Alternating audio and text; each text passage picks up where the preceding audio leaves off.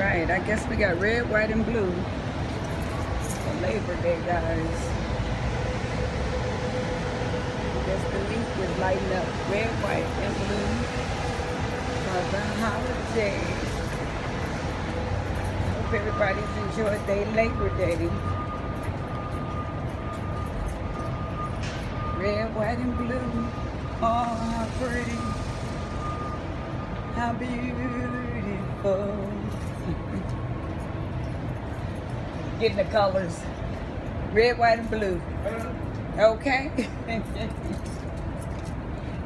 All right.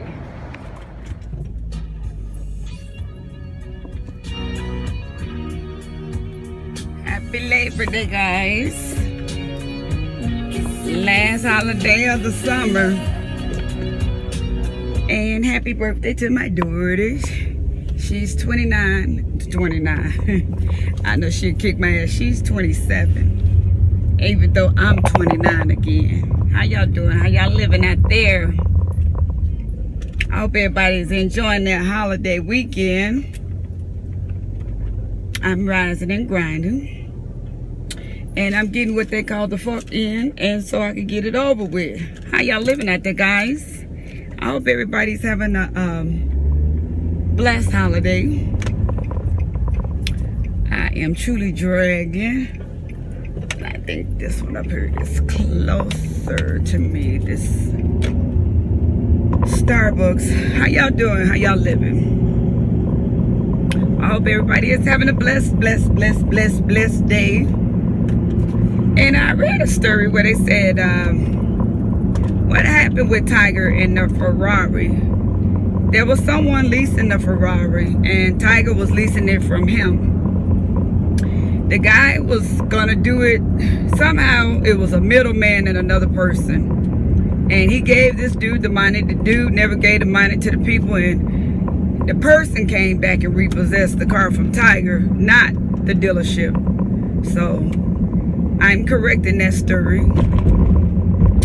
Y'all know how these media sites, they want to make them look bad if they can, but it is what it is, you know.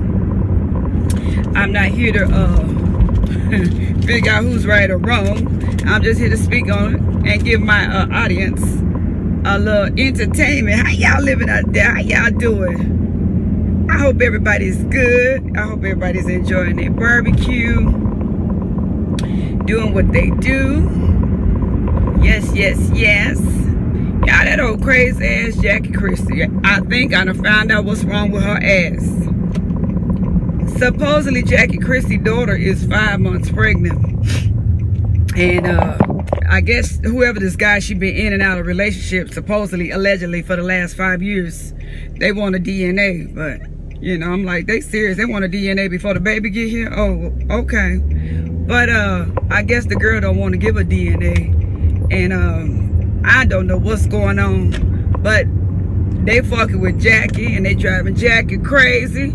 That's why she on Basketball Wives having a meltdown for no reason. And it don't look good, Jackie. So they say Jackie Christie's daughter supposedly 5 months pregnant, and I guess she's having a meltdown in life. Come on, Starbucks. I know I waited to the last minute to come get me some coffee, but you know, normally there's not this many people here, but I guess it's a holiday, so people are out and about late this evening. Not evening, today. And y'all, I don't know what's wrong with Jackie, but y'all pray for Jackie crazy ass. They say the daughter crazy like her mama. Y'all is out there, okay? But I didn't have much to talk about. I just wanted to come in and say happy Labor Day to everybody and to wish my daughter a happy birthday. And 9 times out of 10, if you don't see me tomorrow, my son's birthday is the 6th. Happy birthday to my son. My daughter is the 5th and my son is the 6th. Yes, for years I got away with celebrating their birthdays together, but they're 6 years apart. So, you know, eventually that got old. They was like, I ain't gonna stand for it. And they did not want to do that, okay? Yeah, I guess everybody be Snapchatting. The old people, the young people, everybody, okay? And let me see, was it anything, do they need to back out? Was it anything else that I seen going on? I guess everybody being good this holiday. Everybody is chilling. Everybody staying out of trouble. Dude, if you go on and pull in, I can get my coffee. Y'all know I gotta have my Starbucks. Okay. They're gonna bag out too. I'm in a bad spot. Go, go, go, go, go. Yes. Y'all, was it anything else? Oh, yeah, hold on. Good morning. Thank you for choosing our Starbucks today. What can I get started for you? Yes. Can I get a tall, hot, non-fat white mocha with the pump of caramel syrup? A tall, fat, hot, hot white mocha with 1 pump of caramel syrup. A tall, non-fat, white, white mocha with the pump of caramel syrup. Do you still want the whipped cream? Yes, ma'am. All right. Anything else for you? Can I get a heated Danish cheese? Cheese Danish? Absolutely. And that's it. All right. 7:46. I'll see you up here at the window. Thank you. There was something else I wanted to discuss, guys. Y'all, excuse me. I'm sorry. I just ordered my coffee and forgot y'all was here. You know how we say children are off limits and people shouldn't discuss other people's kids. And thank you guys for coming up under the video and sticking up for Blue Ivy, because there's no way people should discuss people's kids. And I was talking to my girlfriend and we were speaking on kids, you know, who has disabilities. That's the same thing with racists and hate. You know, children, people don't know. People are not taught to hate or dislike people. That's a learned behavior. Now, my question, and y'all hit me down in the comments. How do you feel about if you see someone disabled, not even just children, people in general? And I know I'm guilty of this.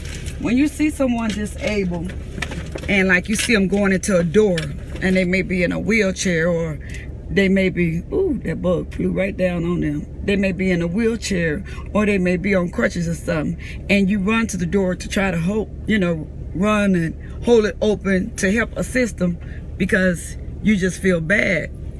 That bug just flying and they not even scared. You know, y'all hit me down in the comments. How do you feel about when people get mad at you for trying to assist them? Or do you feel like sometimes, as, I don't know, I'm so guilty, I just feel so sorry for people when I see stuff like that. And a lot of people get mad. You know, in my job, in my field I do, if people in wheelchair, I'll hurry up and try to slide the chair over so they could, you know, park their wheelchair. Or if they're on crutches, I try to hurry up and try to assist them. But a lot of them get angry, or if they're driving in wheelchairs, they go so fast like they're trying to run you over. My commentary, basically, what I'm trying to say is, do you think sometimes we overcompensate because we see someone physically challenged? Or do you think sometimes as humans we're so quick to judge, and we may not mean anything wrong when we're running to assist them, and the, you know, the people that's physically challenged get offended? And what I'm trying to say is, hit me in the comments. Do y'all sometime when you run to assist people that's physically challenged, do sometimes they get really upset quicker than a person that's not? And also, is it morally okay for someone to ask someone what happened to them if they see them in a disabled state? Is that, you know, of course I feel like it's morally incorrect to ask someone what happened. I feel like anything in life, if someone wants you to know, they will tell you anything. Relationship, situationship, what's going on with the kids in their life or whatever. But hit me down in my comments. Let's have a discussion. Do you think it's wrong for someone to overcompensate to help someone who's physically challenged? Do you think it's morally incorrect for the person that's physically challenged to get offended? And do you think it's okay for people to ask people what happened? You know, like, you know, what caused them to be physically challenged. And as a reason I have this discussion, because I'm gonna bring y'all to that level, and I'm gonna follow up with another video. But I want you guys right now to enjoy yourself. Enjoy your Labor Day. Have a great day. My kids, they enjoy their birthdays. And I'm praying for everybody and everything that everybody is going through, because I know in life we all going through something, okay? And like I tell myself and everybody else, this too shall pass. All right, guys, y'all have a blessed day. And I'm going to work, y'all. Okay. Bye, guys.